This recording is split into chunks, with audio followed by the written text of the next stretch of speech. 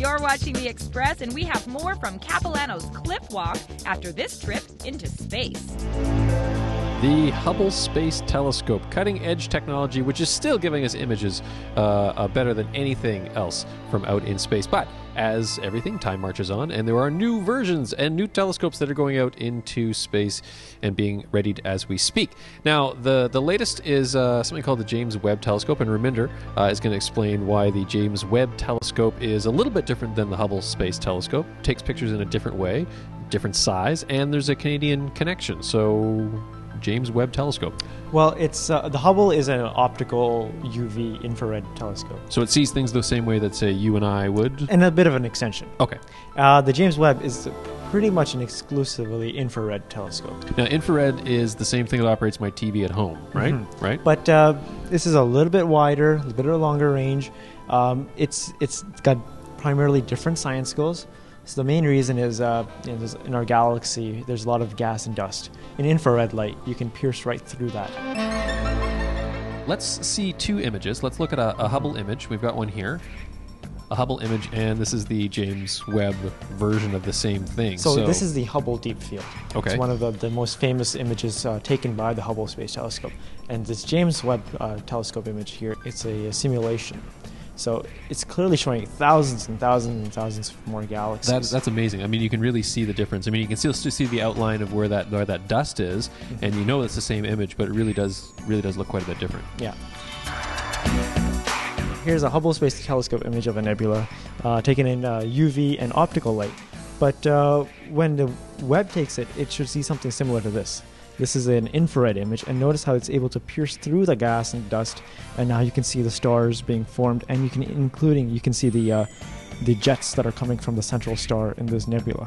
You can see some of the older stars. You can pierce the universe back well before Hubble could possibly see things. Okay. The other thing is it's got a neat orbit. It's about 1.5 million kilometers away from the Earth, and the reason why it's there is it's an infrared telescope, so in infrared light, the telescope itself emits heat, and that causes a lot of noise, and your images aren't very clear. But having it 1.5 million kilometers away from the Earth, it's able to block out the sun, the moon, and the Earth all at the same time. And on one side of the telescopes, it's about 100 degrees Celsius. On the other side, it's close to absolute zero, about minus 250 degrees. And again, quite a bit bigger. Hubble is about the size of a school bus, and the James Webb, the mirror alone is about 6.5 meters in length. So this is really going to be fantastic, and hopefully might even be able to show us back far enough in time to unlock some of those mysteries of really how we all got here. Mm-hmm. No, I mean I rode my bike, but I mean in the bigger scheme of things, how we all actually got there. Well, that's cool. Yeah. Thank you very much. That's great information. For the Express, I'm Cam Cronin here at the Space Center. I'm Raminder Samra, and happy looking up into the stars.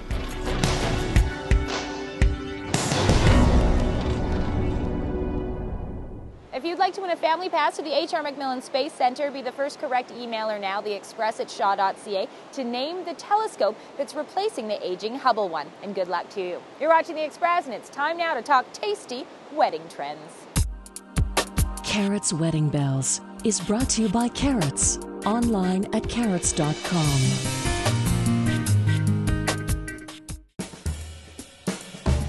I'm Aubrey. And I'm Sarah. And we are the Wedding Bells. I just got engaged. And I did not. We're on an adventure to plan the big day. Different drinks are used to mark different occasions. Champagne to celebrate, beer to barbecue. For Sarah's wedding, we met mixologist Jacob Sweetapple at the Fairmont, educating us in how to create custom cocktails for her big day. Signature cocktails, which is kind of this thing that people have at weddings now, which I love the idea. So I want a bride drink and a groom drink. When you are going to design a drink for someone, do you ask them what alcohols they like, or do you just get a feel for who they are? Definitely like their likes and dislikes. So whether they're very, outdoorsy. I really like things girly. My ring is pink. I like everything pink. Okay, maybe not outdoorsy, but Jacob knew what to do. We're going to do a sparkling cocktail served in a champagne flute. It is summertime. We've got access to amazing fresh berries. We've all had those cocktails that are too sweet, and we've had those ones that are too sour. So getting a nice even balance makes for a nice drink. This is just so neat because it's a whole other experience for your guests to have a custom cocktail. It's not just your go get a beer. And I believe the wedding's in California, so we're going to use a little Californian brut. Ta-da! So pretty. And now to name it. The pink crinoline. And Sarah taste tested over and over and over again. Cheers.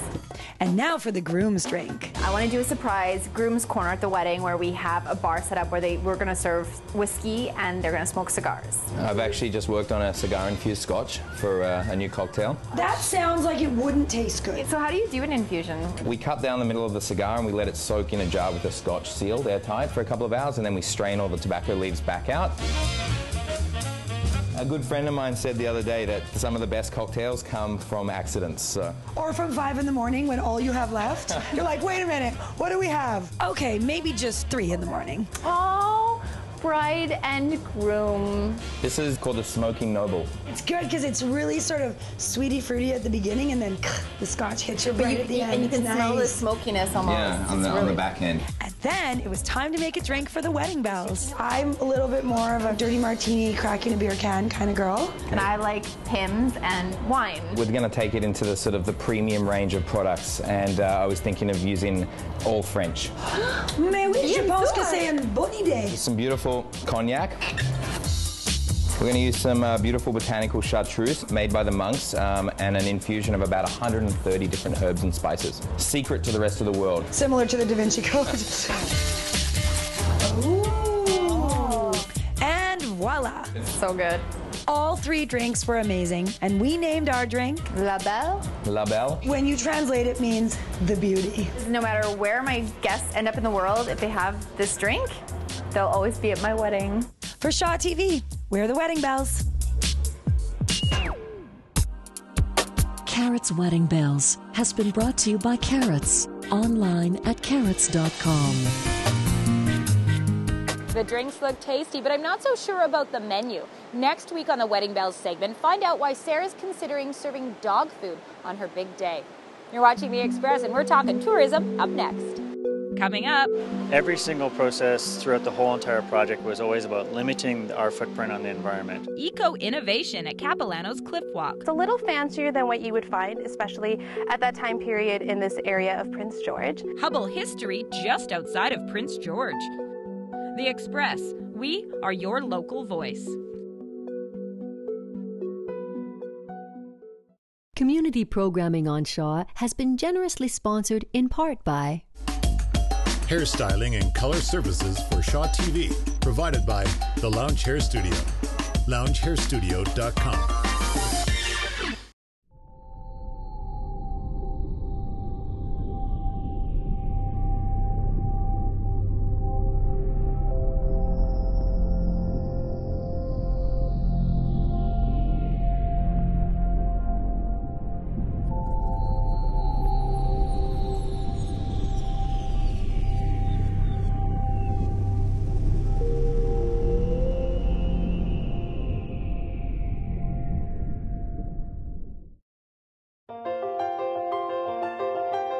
Welcome back to The Express at Capilano Suspension Bridge for their new attraction, Cliffwalk.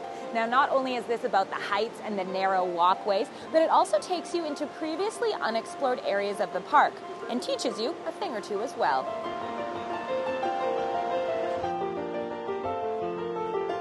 For me, I've never found it before, and when I went down there, it's probably how tropical it felt. You never see that anywhere really around the West Coast, and we found this area that was its own little microcosm at Capilano, and it's absolutely spectacular in terms of the mosses and the ferns and how lush they are. And I knew that what we were looking at was absolutely spectacular, but the last thing you want to do was ruin it before you have the guests there. The main purpose of this whole walkway was because we were surveying guests and we did some focus groups, and they all said they wanted to learn more about the river and granite and all of that jazz. So we have built the whole system basically to teach them that. They get better views of the river. All of the signage gives information about the salmon, the flora and fauna, as well as the 160-million-year-old granite we're on right now, or attached to. And then up top here, during the exhibit exit, there's a lot of information about the salmon and more about the trees and how they survive. This will be an amazing spot to watch the salmon run, as long as I don't slip off and end up swimming with the fishes. Every single process throughout the whole entire project was always about limiting our footprint on the environment. We always went back to the drawing board to make sure that our connection points were as small as possible as the engineer would let us, and that was imperative for the whole entire walkway. We want to protect this area, we really do. We want to show off all of Capilano, all of the park to visitors from around the world. That's why they come. They want to see these beautiful trees. So that was definitely a #1 priority for us.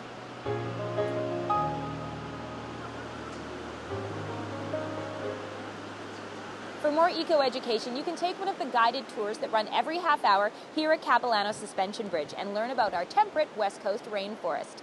Right now on the Express, it's a little history lesson from Gold Rush time with today's road trip.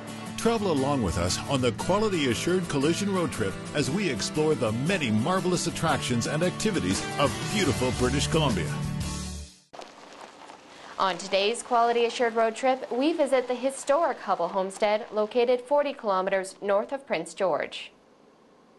Hubble Homestead was built at the beginning of a shortcut over land used by settlers traveling north by water. The homestead saw a boom during the Omineca Gold Rush when prospectors were eager to find the fastest route to gold fields. Although the trail is no longer used, Hubble Homestead still bustles with activity. Volunteers keep history alive through tours of heritage buildings.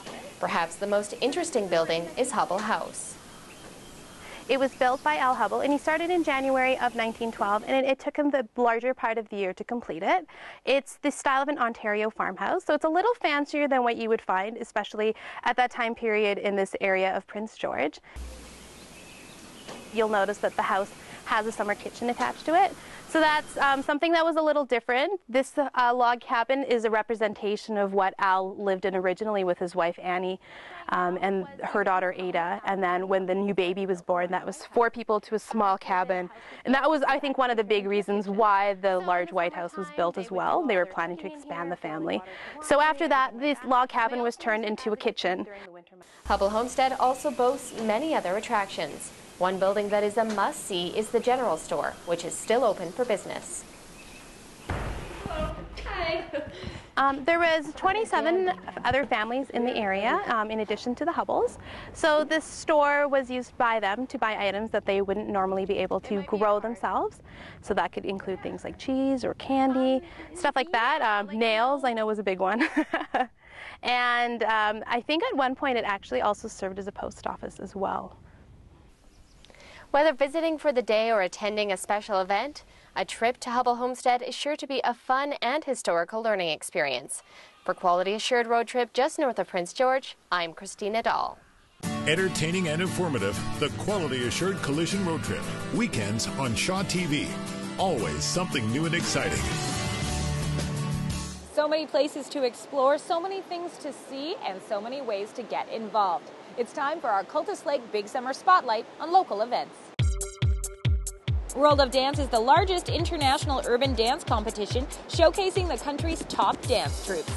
The 3rd annual Carnaval del Sol is Vancouver's featured Latin American festival and part of the city's 125th anniversary events. Join the walk and support people living with ALS. Proceeds will go to support research and to support patient services provided by the ALS Society of BC. And the new don't miss on the local attraction scene, it's Cliffwalk here at Capilano Suspension Bridge. That's it for today's Express. We're going to leave you with a look at the local art scene, and we'll see you next time.